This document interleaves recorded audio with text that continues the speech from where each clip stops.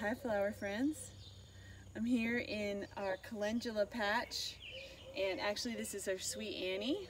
Oh, it smells so good. So I wanted to show you today about harvesting calendula.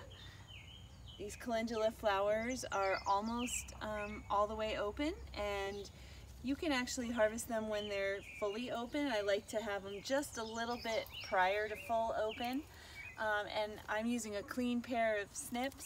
I'm getting down here. You can see there's actually multiple branching, so you can either take a long stem and do, sacrifice these smaller buds, but because these are edible flowers, I like to use every single bud. So you take this primary stem and then pull off the leaves, and then these will bloom, and they'll be smaller, but you can grab them and put them in your salad or make a cake for a friend.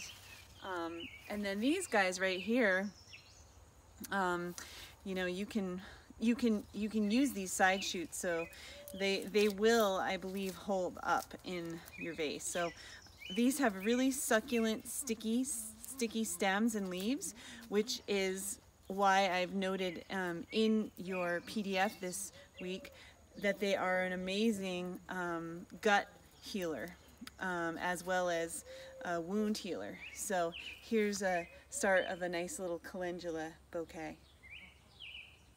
And if I were going to start drying these then to be used in a salve and infuse the oil, I would just hang them upside down like this in a cool, dark place, or just above your kitchen sink so you can see how beautiful they are, or in your garage or in your she shed. All right, have fun.